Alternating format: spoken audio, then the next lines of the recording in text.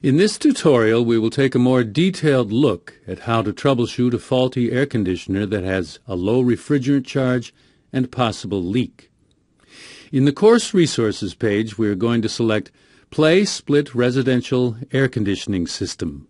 Under the Training Scenario tab, we will select the 9th scenario in the drop-down box, System Refrigerant Undercharged, and press the Start Scenario button. Our smartphone indicates that the customer has no cooling. We will first go inside and take a look at the thermostat. To move, use your arrow keys on the keyboard. I'm going to click on the door to open it. The thermostat is to our immediate left when we walk in. Let's click on it to get a closer view. Now let's turn it to cool. Note the thermostat is set for 60 degrees and originally read 90 degrees. Let's exit the thermostat by clicking the orange X button. The red particle animation coming out of the supply duct indicates that the air conditioning is not working and blowing hot air into the living space. Let's take a look at our troubleshooting guide to understand what the problem could be. The third tab on the left is the troubleshooting tab. Let's start at the top. We did confirm that the thermostat was set to cool with an appropriate temperature setting. The first major step in assessing an air conditioner is determining what loads are running. This includes the indoor fan, outdoor fan, and compressor. Troubleshooting usually employs a process of elimination, which will save time and money. We know that the indoor fan is operating because there was airflow coming out of the supplies. As we walk in the garage, we can confirm this by listening to the indoor fan motor running. Let's go outside to investigate the compressor and outdoor fan. We can immediately see that the outdoor fan is operating because it is spinning and blowing hot air out of the top of the condensing unit. We can also hear the hum of the compressor. But let's confirm that by using our ammeter. With one right click, you can recenter your frame of reference to get a more accurate or detailed view. Let's zoom in on the compressor wire, which is the black wire located on the back left of the contactor. The wiring diagram, especially the color version, and the labeled diagram are helpful in identifying key parts of the air conditioning system. Let's click on the Tool tab and select the Clamp-On ammeter. Let's place it on the compressor wire, which has a helpful glowing hotspot for placement. A reading of 11 amps confirms that this is the compressor and that it is operating. The outdoor fan motor would only have a reading of 1 or 2 amps. Since we know all 3 loads are running, we can conclude that the problem is mechanical and follow the steps in scenario 1. Let's click on it. First, we are going to see if there is any debris, like grass or leaves or garbage, on the condensing unit.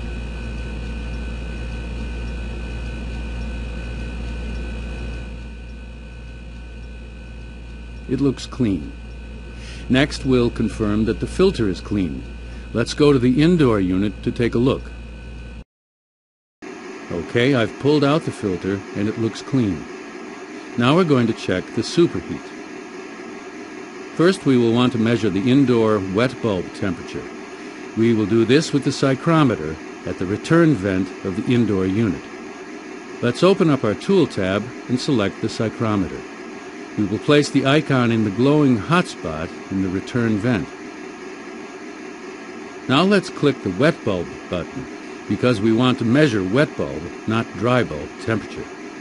We have a wet bulb temperature of 70 degrees Fahrenheit. Let's go back to the troubleshooting guide and look at the next step. We want to measure the outdoor dry bulb temperature near the condensing unit. Let's go there. Using our psychrometer, this time on the dry bulb setting, we have a temperature of 95. Our next step, according to the troubleshooting guide, is to assess the R22 refrigerant pressure and temperature on the suction line. The suction line is the insulated one going into the compressor, and we will use the manifold gauge to determine pressure. Select the low pressure blue gauge and place it on the service port of the suction line. We have a pressure of 50 psi. We can determine the evaporation temperature by using the provided pressure temperature chart. According to the chart, a pressure of 50 psi corresponds to an evaporation temperature of approximately 26 degrees. We now need to calculate the actual temperature of the suction line using the clamp-on temperature probe feature of the multimeter. I'm going to select the multimeter out of the Tool tab and move it to the temperature setting. Let's place the probe on the suction line. Our temperature reading is 75 degrees. We can now determine the superheat of the suction line, which is 75 degrees minus the evaporation temperature of 26 degrees, which yields 49 degrees of superheat. The superheat charging table will tell us whether this is an appropriate level of superheat for the given ambient conditions. The superheat table is available when the manifold gauge is displayed.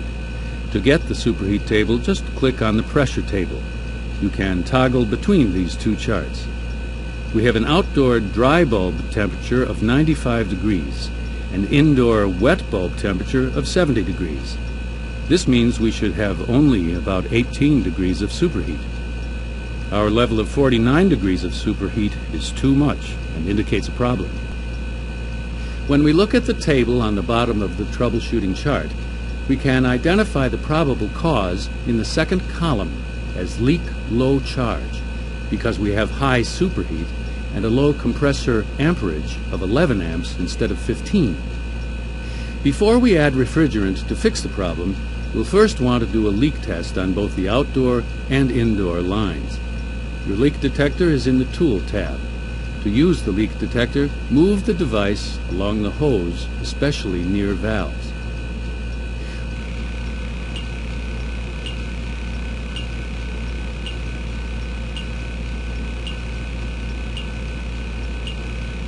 We have confirmed that there is no leak. To add refrigerant, pull out the manifold gauge.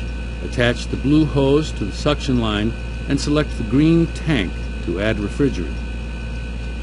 Though the stars have indicated we have successfully fixed the system, you should always confirm that the superheat is at the appropriate level for the given conditions. Let's also check to see if cool air is coming out of the supply vent. Let's remember to put covers back on and clean up. Good luck, and remember to be patient.